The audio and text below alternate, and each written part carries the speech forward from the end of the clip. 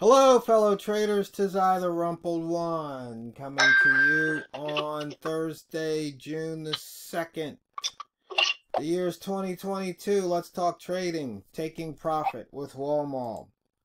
These videos are for educational purposes only. Your results may differ from mine and from Walmal's. Walmal, we've been getting a lot of chatter out there about you can't make any money taking 1 or 2 pips, and if you take a 5 pip loss, then you've got to make 3 or 4 or 5 winning trades, blah blah blah. um and then I think there's even people out there wanting to write EAs about our trading methods to show why they don't work. Well, that's probably true, but uh, what I'll go and say to that really is that the reality is that everybody's got their own method, their own way of doing it. There are people who are very successful out there who look for that standard 2-to-1 reward to risk ratio.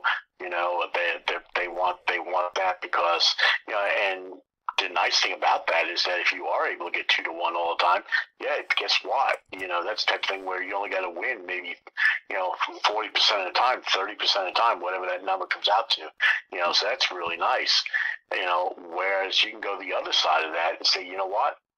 I can go, if I got a method and I know I win 40, 50, let me correct that. You got a method that you have that that you win 70, 80% of the time, you can go the other direction, and that you can be a profitable trader that way. It just depends on your method. It depends upon your entire trading plan, and you need to go and be able to go and build your trading plan around whatever way that you're going to do it.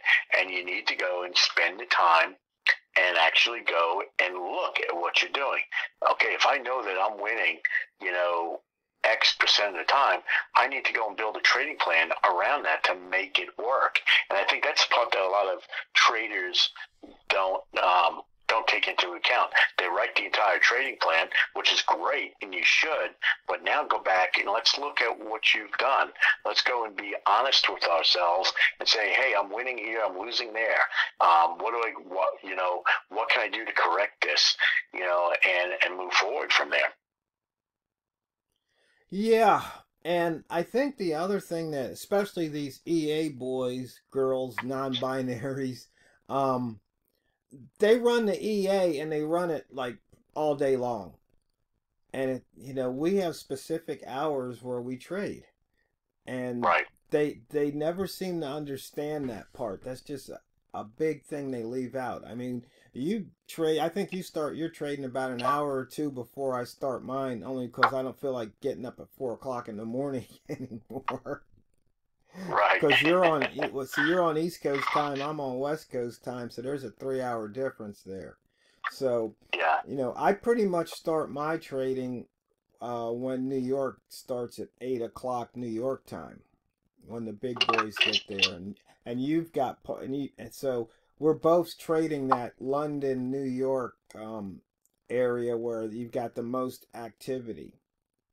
Yeah, and you're exactly right. I trade that particular area of time. I start trading at 6:45 Eastern, U.S. Eastern time, and usually by this time of the day, it's now 8:45. I'm usually done by this point in time.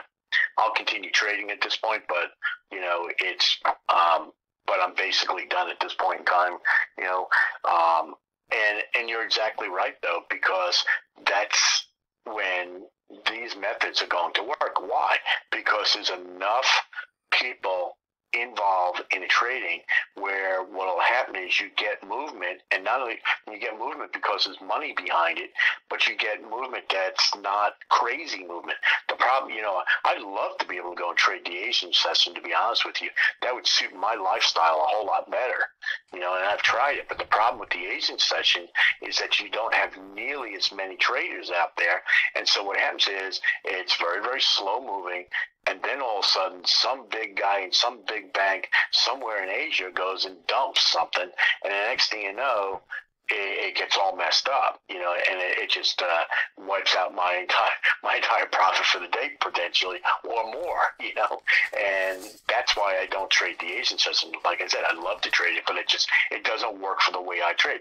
Now, on the other hand, there are other people out there who do have different methods to trade differently than I do, and know that that's part of what happens at that time. During the day, you get nothing, and then all of a sudden you get that huge move. But their method is set up around going and capitalizing on that big move that happens once, during the entire Asian session, and they make their money and they walk away.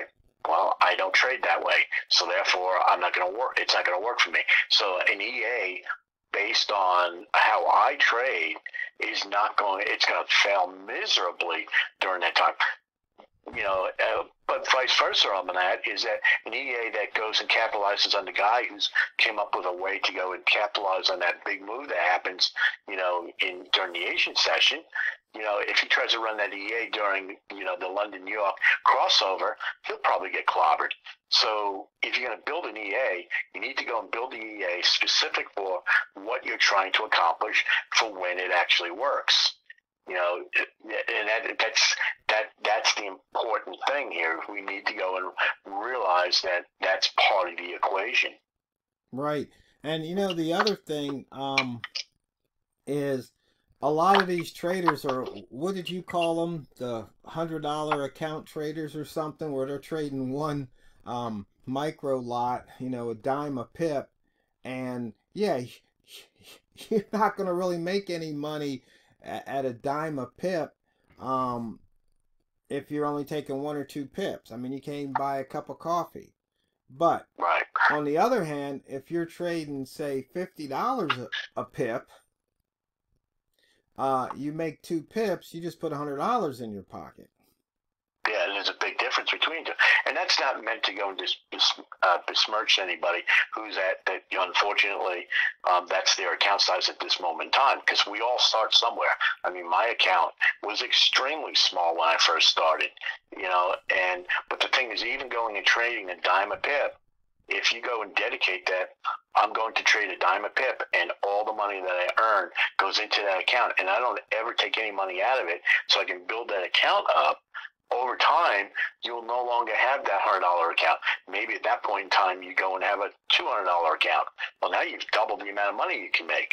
Or $300, or $500, or $1,000, $10,000, or even more.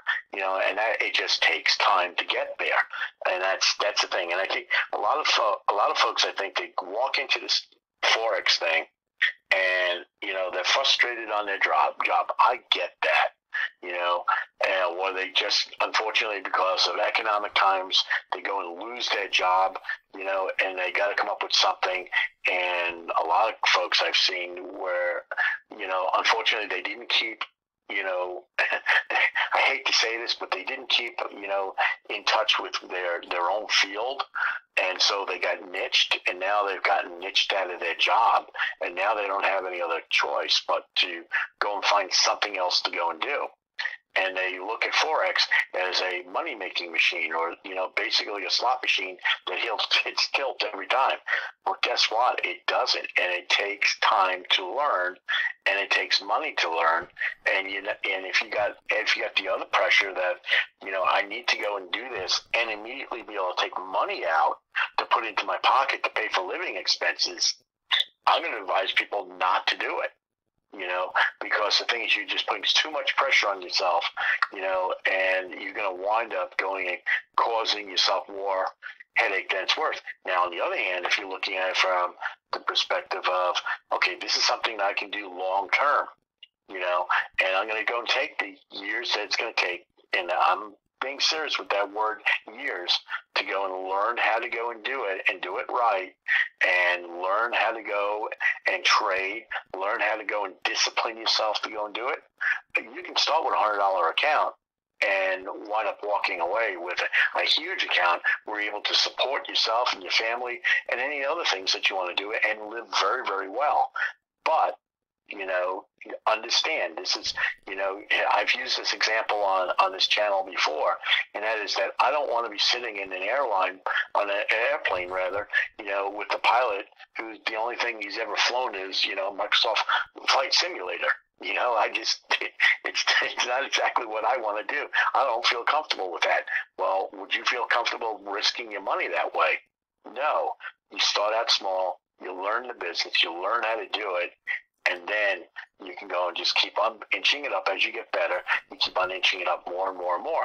And, you know, but your original question really came down to, can you make money on one pip? Yeah, you can. You absolutely can. You know, I've taken, I'll disclose for today, I've taken 9 trades today, and I'm up my net after paying commissions. Okay, I'm up 19 pips. Okay, 19.6. So rounding them off to 10 trades, let's say call it 10 trades and 20 pips. Okay, so that's basically 2 pips a trade. You know, you can make a ton of money on that. You know, yes, it took me 10 trades to go and do it, but I took the 10 trades in 2 hours, basically 2.5 hours of trading. You know, that's just the way I trade. Now, other people say that's foolish to take that. You should only be taking 1 or 2 or 3 trades. I saw one guy on one of the message boards. You shouldn't be taking more than 3 trades a day. You know what? There are going to be people out there going to say to that guy, you know what, you're trading too much too, because you shouldn't be taking more than 1 trade a week.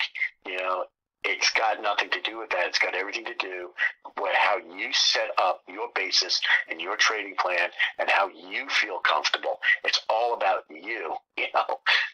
Yeah, and I think I mentioned on a video about how, you know, these traders that want to say, you know, why or prove somebody else wrong as opposed to just saying, you know what, here's how I do it. And if somebody else does it differently, that's okay. But, you know, this is how I do it. And if there's something you can learn and take away from what I do, great. If not, that's okay too.